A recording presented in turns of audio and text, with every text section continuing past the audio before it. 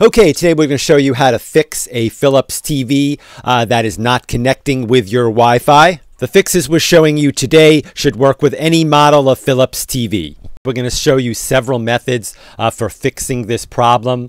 If you stay with us all the way to the end of the video and try each of these methods, there is a very high probability that this problem will be solved for you.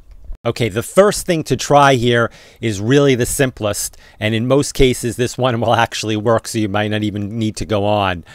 Just basically unplug your TV from the wall, wait about 60 seconds. Now don't be impatient here, wait the 60 seconds, and then plug it back in. This will reset your TV. Now this is a lot different than switching the remote on and off, so do it from the wall plug. If this solves your problem, you're set. If not, let's go on to the next try. Unplug your router, wait 60 seconds, and then plug it back in.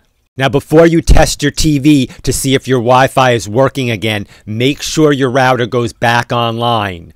You'll see it go through a self-test, and about 2 minutes later or so, it'll start acting normally. Then you can check your TV. If this solves your problem, great.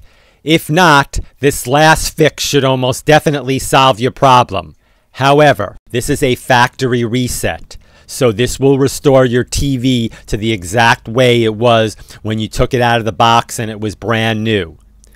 Okay, to perform the reset, press the Settings or Menu button on your remote.